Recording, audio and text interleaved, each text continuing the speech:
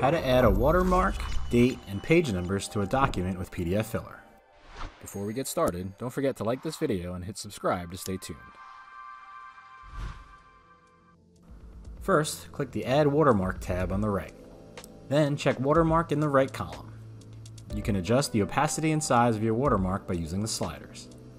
To add a date, click Date in the right column, then use the drop-downs to select the position on page, and use the slider to select the size.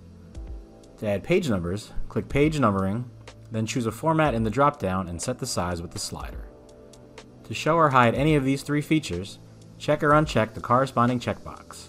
When you're done editing these features, click Close to return to the standard editing tools. If you work with PDF documents on a regular basis, click the link in the description and try pdfFiller for a period of 30 days absolutely for free. Use pdfFiller to modify your document's content, type or erase text, highlight important information, black out sensitive data, add sticky notes, images, and so on. In addition to editing PDFs online, you can print out a completed document or save it to your device as a PDF, Word, Excel, PowerPoint, or JPEG file. Send it via email, fax, SMS, or USPS. Post your document online, share it via direct link, or send your PDF for signature to one or several recipients. Hurry up to get your free 30-day trial that you can cancel anytime with no obligations. Don't forget to subscribe and let us know in the comments section if you have any questions.